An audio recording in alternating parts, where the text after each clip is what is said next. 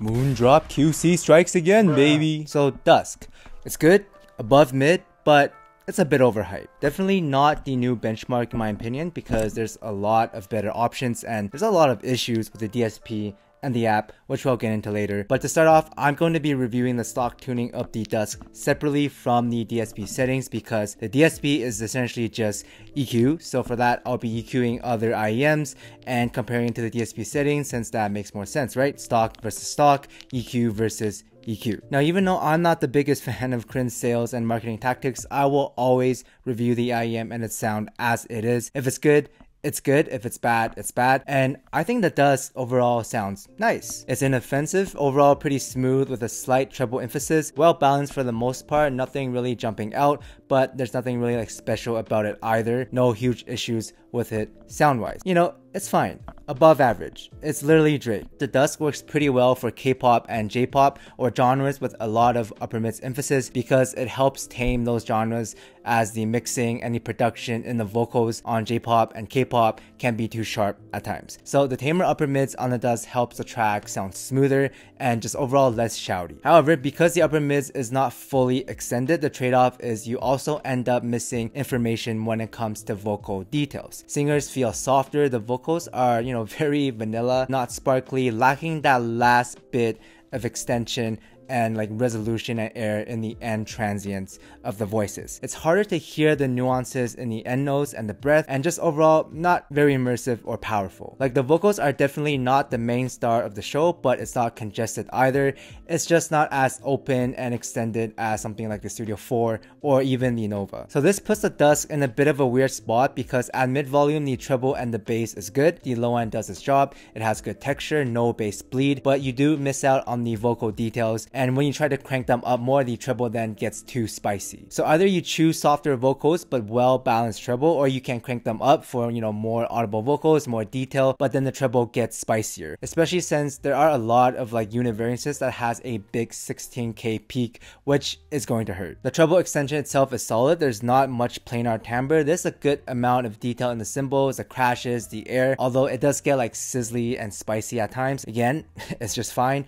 But it's not the end of the world. You know, it's nice for J-pop and K-pop at mid volume, but the real problem arises when you take a look at the competition. For example, the Truthier Nova as an all-rounder is a better version of the Dusk in my opinion, for 2 times less the price. Now the treble isn't as detailed as the Nova, but it's smoother and it's still fully extended, and you actually get the upper mids and that final extension to the vocals. Or if you want a little more treble than the Nova, then you also have the Chopin at $200, and then you also have the Synchrotrez for $100 cheaper, and does the same thing as the Dusk but more engaging in the low end and less sharp. And then there's also the Hype 4, which is just a better version of the Dusk, similar sound but more well-rounded. There's a bit more vocal extension and way better low end texture, not as sharp in the treble as well, scales better and looks better too. Like, I can keep going. There's also the Quintet, which does the same thing but for $140 cheaper. So the main issue is, if you're paying for a sound that's not special and there's already many IEMs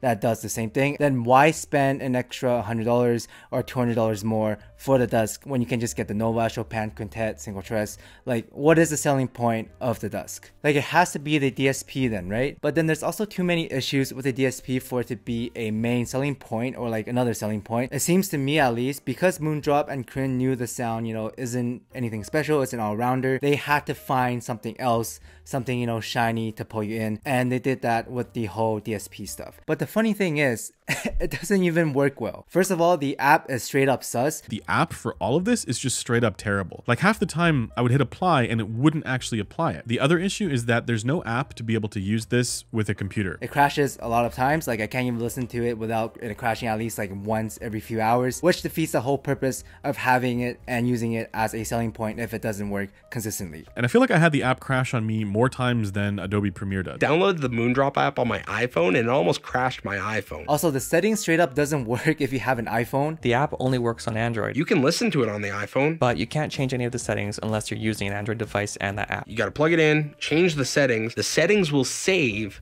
You unplug it, and then you plug it in your iPhone, and then you have the settings. Wildly annoying. So if you only have one phone like most people do and it's an iPhone, then you miss out on the EQ and you kind of fuck like me. Which again, it kind of defeats the purpose because the whole selling point of DSP is that you can EQ it to however you like on your phone. Another big flaw, yes, we're not done yet, is that the DSP settings don't work with a lot of like external DACs and amps. When I had this thing connected to my DAPs, parametric EQ that was baked into the DAC was not being applied. Which again defeats the whole purpose of having the DSP if you can't use it. There's also a small noise floor between the pauses and just more noticeable during podcasts or like YouTube videos, but not a deal breaker. You're not going to notice it as much like if you're playing as music or a song like that. When there's no background music playing and it's just stop and start audio, I can hear sweeping sound artifacts. But real quick, this video is sponsored by you guys. You guys all know the drill. I buy most of my stuff in order to try and stay unbiased, but I am not rich. I don't have the most money in the world. I can't buy everything, so I do need your support. If you found my review, guides, and replies to be helpful, feel free to become a channel member. It's only $5 a month. I do regular giveaways there, but that aside, back to the video. The DUSK itself is also bottlenecked by the amp on your phone. The difference is noticeable even going from my iPhone to my laptop without any external sources.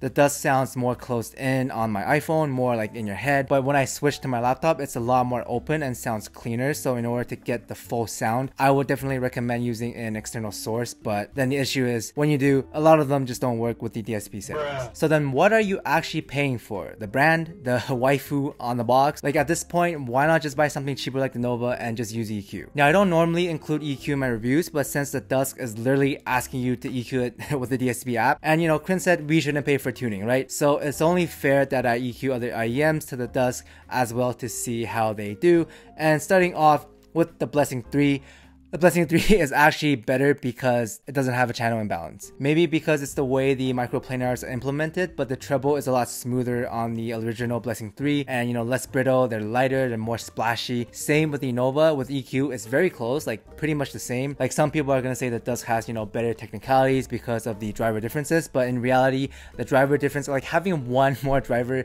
isn't going to make that much of a difference. The change is more in the treble presentation where like the DUSK just like boosts the like 10K past 10K a lot more than the Nova, which gives it that like sharp feeling to the notes. That aside, you can indeed EQ down the 6K as proven on the Blessing 3. Like it's almost as if it's not a driver bottleneck, but just a tuning preference. Now EQ aside, as for some of the other DSP options, my favorite would be the stock analog tuning, and then the bass plus is pretty fun as well until the app crashes and then you can't hear shit. But other than those two, the others are pretty mid. The stock USB is okay, it's a warm tuning, more low end, but it does need more upper mids in my opinion because the vocals are even like harder to pick out now because of the extra low end. My least favorite setting would actually be the diffuse field tilt. Like I don't know who thought this was a good idea, but the scoop is in a super awkward place, probably worse than the variation scoop. So it's like, what are you doing? And then Harman is just, you know, Harman. But yeah, aside from the stock 3.5 and the bass plus, the rest are just kind of mid. So overall, even though the stock sound is good, it's not special enough in my opinion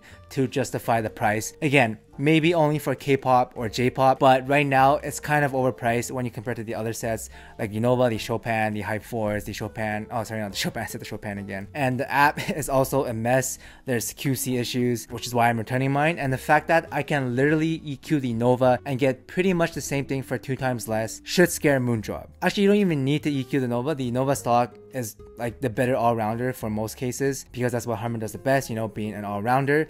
And if you already have the Blessing 3, there is no need to buy the DUSK in my opinion. Here is the text file for the DUSK EQ and just EQ it. Depending on your unit, you can either decrease or increase the AK peak more on your Blessing 3 because, you know, the DUSK, not the DUSK, the graph isn't very accurate because of the coupler and the, you know, the artifacts, but they sound basically identical, and I prefer the Blessing 3 EQ more actually because you can actually, you know, fix the 1.2K bump with the EQ. So all in all, this shouldn't be more than $200 in my opinion, but you do have the Crin tax and the Moondrop tax added on top, so unlucky I guess. But I would just wait for like some other stuff to come out. Timmy has a new collab. I'm pretty sure HBB has a new collab, and I have a new collab, or not new collab, I have a collab. But that aside, save your money. I hope this video was helpful, and thanks for watching guys, and I'll see everyone in the next one.